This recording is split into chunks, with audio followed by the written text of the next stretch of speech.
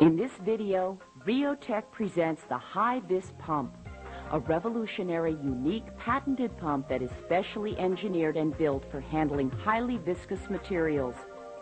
So viscous that you can't pour under gravity, like plastics, paste, putty, or semi-solids.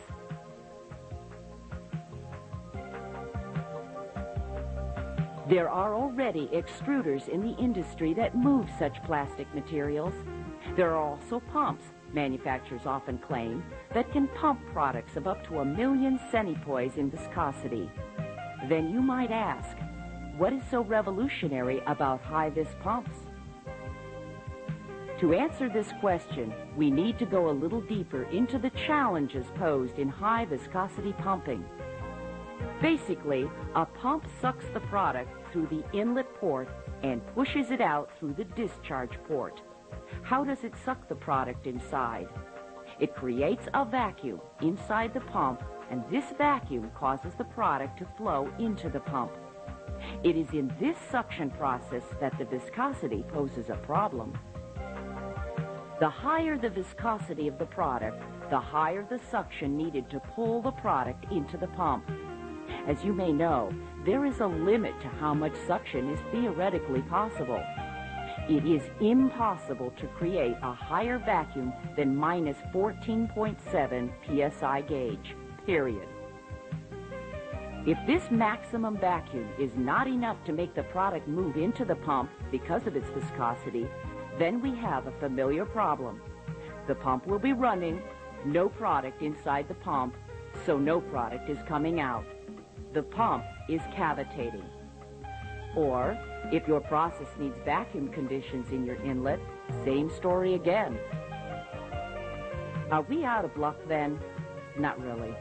The industry has been solving this problem by adding an auxiliary device to the pump, a pump feeder, which creates a net positive suction head, commonly known in the pumping business as NPSH. We all know what a pain that is. Adds to the complication of the process, not to mention the cost. With Hi-Vis pumps, such an auxiliary pump feeder will no longer be needed. The Hi-Vis pump is a two-stage pump. The first stage is an NPSH builder. The second stage is a regular twin-screw positive displacement pump. The first stage augers drill into the product and pull the product inside the screw pump cavities. Once the product is inside the pump cavities, the pump has no problem pushing the product out, developing the necessary pressure. The drive is located below the pump and drives both stages together. The inlet conditions can be customized to any size you require or act as a holding hopper of desired capacity. Riotech offers many pump sizes to handle a wide range of flow rate, as low as a few pounds per minute to a few hundred pounds per minute. Inlet conditions can be customized to suit your process. It can be flanged to bolt onto other equipment. It can be an open holding hopper to receive product from 55-gallon drums or from a VMAG cart dumper, a mixing tank, etc.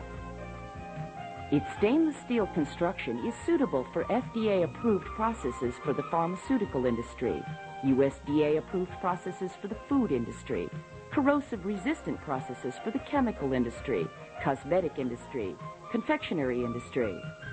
There are low-profile horizontal layouts to receive product from a Sigma blender with hopper capacity to hold the whole batch. The Hi-Vis pump is not for transfer pumping alone. It can be, with appropriate dies, your low-pressure extruder, like in extruding licorice ropes. It can be your packaging machine. It can be your portioner in your filling line by adding a clutch brake to the drive, and much, much more. If you're processing high viscosity products in your plant, please give us a call at Riotech and learn how Hi-Vis pumps can make your life a little easier. We'd love to hear from you and to meet your high viscosity pumping challenges.